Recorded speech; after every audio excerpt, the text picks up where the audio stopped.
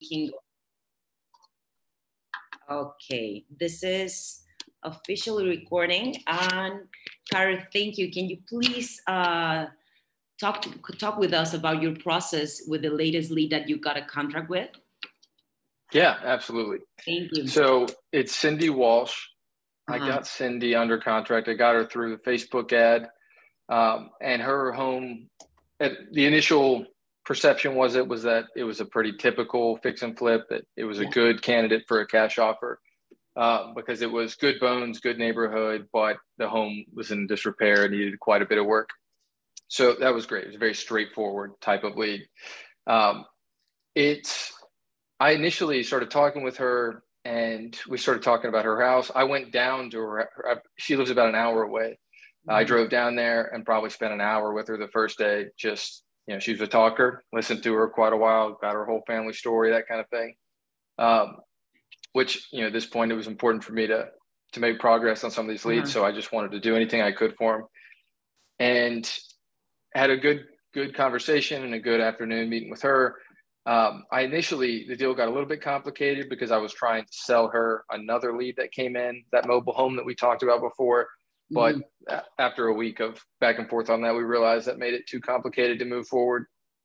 So it took probably another 10 days of working with her daily to get her to sign everything. Not that she had any verbal objections, but just technical objections and excuses and there's, family drama, the whole story. But eventually was able to get her under contract. And I got her under contract at 240, which it was just a good timing when I met her. She had several other offers at the same price, but had poor experience working with the representatives from those other companies, and ultimately decided that she trusted me enough to move forward with me. And I got her under contract at 240. Had a really good reception when I put it out to my buyers at that price. I think I got it in a good deal. And it was a neighborhood that happened to have a lot of hedge fund activity. So that, you don't price anything different for that. I still priced it for a cash buyer, but I knew there was a possibility that they could get involved and increase what an assignment might look like.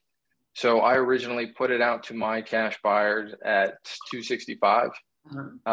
Had several people interested in that, but got contacted by an individual. It's a JV situation. So I signed a joint venture with another wholesaler who was working with a fund out of Atlanta that was buying in that neighborhood. And once we started talking about the property, realized it was a good fit and submitted it to, through that process. I got it under their preliminary offer, which I knew from the get-go that this was a preliminary offer pending an inspection, was 305. And after the inspection, they dropped it to 270. Okay.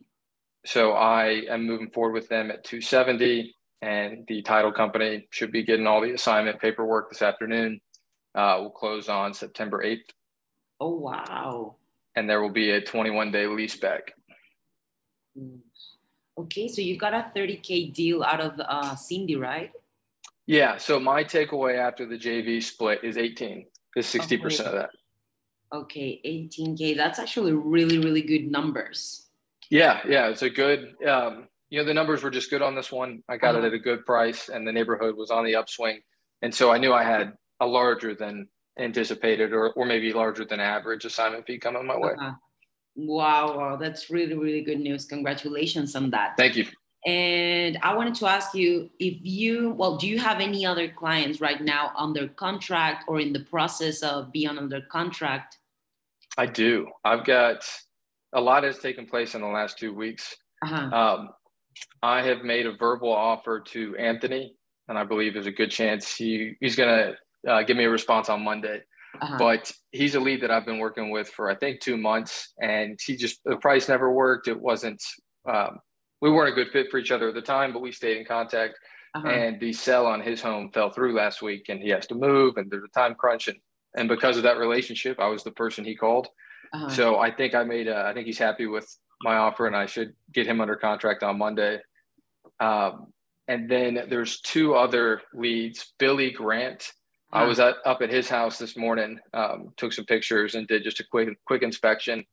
But I think there's a good chance that it might be a very small margin, but I think I'll be able to get him under contract. And even if my assignment fee isn't as large, I know a buyer who'd be interested in his property. And like I said, maybe even if I only make like 5K, it'll be very positive for that relationship with that buyer to give him that deal. And then I'm excited about Michael John. It's not a house. I mean, it is a house, but it's tear down value. But it's 5 acres of land in a fairly prominent area.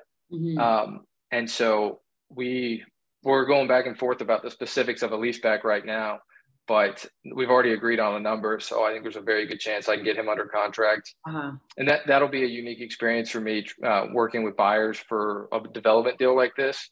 But I'm sure that we can make it happen. Yeah, I'm sure you can make it happen. This is amazing news and really, really good numbers. And you've been working with Hazel Media for roughly 3 months, right? Yeah. Yep. And how do you feel the quality of these leads? For example, in the first few weeks compared to this last couple of weeks, how has it changed or progressed? Yeah. So the quantity has absolutely improved since the first half of that period to the second half, which was expected and anticipated, but there's certainly been an improvement in quantity. The quality, I would say there's been some improvement, but I would say more of what's changed is that, especially out of the leads I got that first half, there weren't, leads are not all, and this is something I'm getting better at cookie cutter, and not every lead is a lead for a cash offer. Yeah. And so I think at the beginning, there weren't a lot of cookie cutter, really cut and dry leads for cash offers. The homes were too nice. And maybe they would have been a good fit for something like Novation, which was not a tool I had at the time. But there's been with the overall increase in the quantity has come an increase of both traditional cash leads and then also just a good number of leads that as I continue to develop the tools that I need, I'm able to take more and more advantage of with situations like leasebacks or novations. Okay. And you told me about the follow-up process once you get a hold of the leads. But for example, once you get a lead on the CRM system, how is your process till you get them on the phone? I think I understand what you're asking. I'll usually, once the lead comes in, usually I'll give them a chance to respond to the handful of messages, that series that they get initially. And then if it's during the daytime, I'll give them a call and leave a voicemail if I need to. But I've had fairly good success just being able to get them on the phone. I think what's worked the best is trying to immediately introduce myself to them as somebody who can, in addition to the particular solution I might be pitching them, can provide more education about the process that they're going through. So there's been plenty of leads. David Bennett, I think, is another example of a lead. He might have been my first lead that came in the beginning of June. I don't know what's going to happen with that lead, but we've stayed in touch, and I've checked in with him bi-weekly since then. And his home has fallen, the contract's fallen apart once on it. And I think he's maybe getting it under contract right now, and at a much higher retail price than I can offer him. But I feel confident that that I'm his immediate backup if anything were to happen there. And so I think just establishing myself as someone who can educate on their retail process or whatever their process might look like has been the most helpful thing for me for the leads to be people who want to take my calls, want to respond to my text, is trying to immediately put some kind of value in their life. That's really true. That's an amazing mindset. And I highly respect you for that, because not many people think the same way as you do. So yeah, congrats on that. Congrats on that. That's an amazing follow-up from you. And I also wanted to ask you, for all of my future clients and the clients that we have right now in the agency that are going through a similar process that you are, maybe they're not so soaked in with the whole information in this specific market, or they don't understand how to negotiate or close a deal. Like, what would you recommend these people to do to be success like you did? I think the biggest piece of advice I would have, and this has been the obstacle that I've spent the most time overcoming and continue to work on, is having multiple exit strategies, multiple offers that you can present the deal. If you've just got the one offer of a cash offer, then it can be really easy to identify, have something early on make you feel like that's not going to work, and then not see it as a lead that you're able to close. But knowing that there's 5 or 6 different ways you could pitch them, different numbers, keeps you from giving up on a lead, and keeps the conversation going. And the more information you can get, the more you can start to cater what that offer might look like. I haven't done any creative finance or subject to deals yet, but I feel comfortable enough with that process to entertain those numbers, so that that gives me, much more conversation that I can have with a seller. And you weren't doing that at the beginning. No, at the beginning was really the only offer that I felt confident in was cash offers. Yes. Which are great, but are not what all offers are going to be, or what all leads are going to be. Yeah, that's totally true.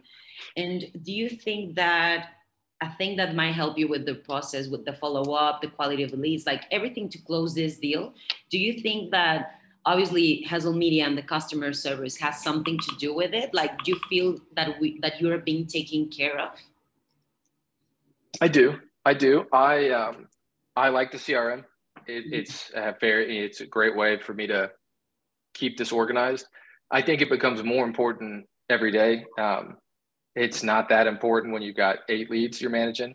It's incredibly important if you've got hundreds. I mean, it's something that becomes, I have to use it and stay updated with it more and more the larger we get, which is great to have that tool there. The calls with you are very helpful. The videos with Juan are incredibly helpful.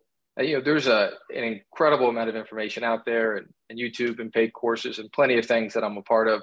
And I would say Juan is as helpful as everything else that I'm finding, and provide some really valuable and specific insight into how to close these leads. So I've been very happy with the process and what you all have been able to bring to the table.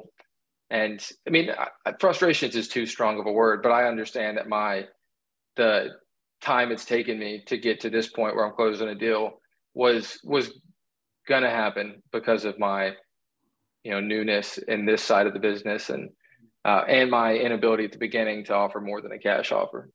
Yeah, but you're persistent and you're really good, and you put a lot of effort in your campaign, in your leads. So I knew this was going to happen, but I'm really happy that it happened so soon, and that you're also about to close a few more deals with another lead. This is amazing numbers, amazing news. And it's been a good 2 weeks. The results, definitely. It pays off. Absolutely. It pays off. So I've also, over the last week, met with a couple through the process of marketing Cindy's contract, have formed deeper and better relationships with local buyers that I can already feel like when I'm seeing some of these properties now, I'm able to, think of them already because I know their needs. And I think there's going to be some opportunities for me to assign deals to some of these buyers for no assignment fee and get paid a profit split on the back end. Well, that's really good as well. Which should be a larger amount. And you're planning to do it like right now, next week, next month? Yeah, I think it could be a good fit for both the 5 acres of land. I'd love to do it for that 5 acres if I can get a split of profit on that development deal. It might take a year, but I think whoever buys that's probably going to put 5 new builds on it, and I'd love to be a part of that more than just an assignment fee. And then with Billy's house that I mentioned that I looked at this morning, it in particular, I think that the price that I'm going to get it under contract at, there's going to be hardly any room for an assignment fee, maybe $5,000. So that's another one that I've got a buyer in mind that we've already discussed the idea of me bringing him one with no assignment fee in exchange for some sort of profit split on the back end. So I think that's something that I could utilize in this week, this month. And you can also use those as portfolios. Like whenever you have to meet a lead and they don't trust enough in your expertise, you can also show them these houses. They don't have to know how much money you got from them, but as long as the new owners and the past owners are happy with your job and the pricing, the house, everything, they're going to give you a little bit more trust. So it's amazing that you're getting these leads that honestly, a lot of people will be like, oh, I have no time for that, but we should have time for those because at the end of the day, it's your job, your career, and you're putting the effort on it. So congrats on that, Carter. Really. Thank you. Really, that's amazing. And yeah, thank you so much for your time for this success call. This was really insightful. There's a lot of things that obviously we haven't talked in our check-in because we haven't had it. So I'm really glad to see these numbers, to see that you're doing really, really good. And I'm really happy that you're happy with the service as well. That's part of that's my whole job. And I'm really glad that you feel that I'm helping you throughout the process, because I know that it was really difficult for you at the beginning. Yeah, absolutely. I appreciate your help and appreciate your time. No worries, no worries. Thank you for your time, Carter. And yeah, I'm gonna cut this success call, and we can schedule our next check-in for, I think it's gonna be in 2 weeks, but I'm gonna text you on Monday, okay? Sure, sounds great. Okay. I really hope that you close those deals. Let me know. Yeah, I'll let you know. I'll keep you updated. Thank you so much, for Carter. Sorry, have a really good day. Thank you. You too. Bye. Bye-bye.